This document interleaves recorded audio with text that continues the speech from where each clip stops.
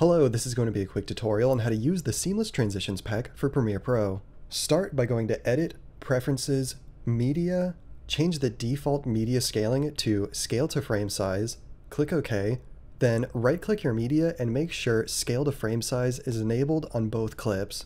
Now, make sure that your playhead is in between both pieces of footage, then navigate to the extension window and double-click on the transition you want to be applied.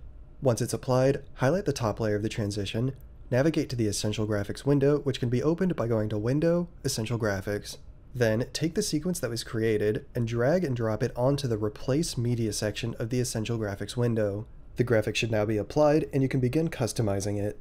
Make sure the top layer is still highlighted, then you can change options such as the direction of the transition. If I change it to left, you can see that the zoom now occurs from the left of the screen. If you select the target option, you can open the options for that target, change the location of the target to the spot that you want the zoom to occur, change the visuals of the target graphic, or hide the graphic completely. And when you scrub through, you can now see the zoom occurring on the custom target spot. There are additional options such as adjusting the intensity of the motion blur, adding effects such as an RGB tint to the transition with its own set of customization options.